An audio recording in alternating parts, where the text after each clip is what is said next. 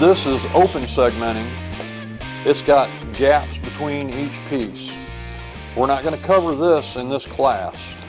The two different types of segmenting are two totally different things. It takes different jigs and everything for the two, so we're going to focus just on solid segmenting for this class. We're going to use basic tools. We're not going to get into all the expensive tools. We're going to do this as if nobody's turned bowls and stuff before. We're going to go over blueprinting completely to where you'll be able to blueprint anything you want to do.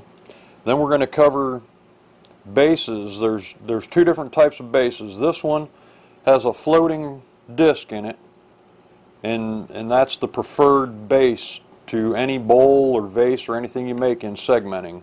It helps with the expansion and contraction of the wood.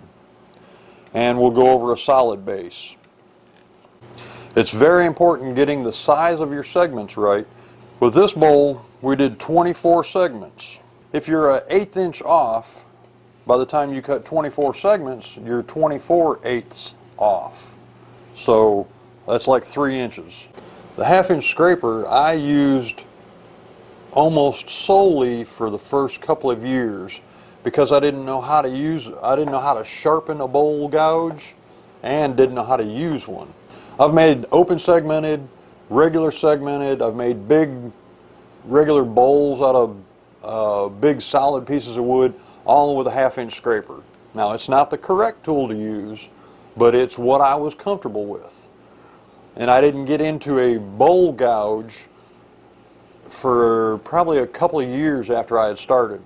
That's the tool you want to use, but there's a big learning curve with it.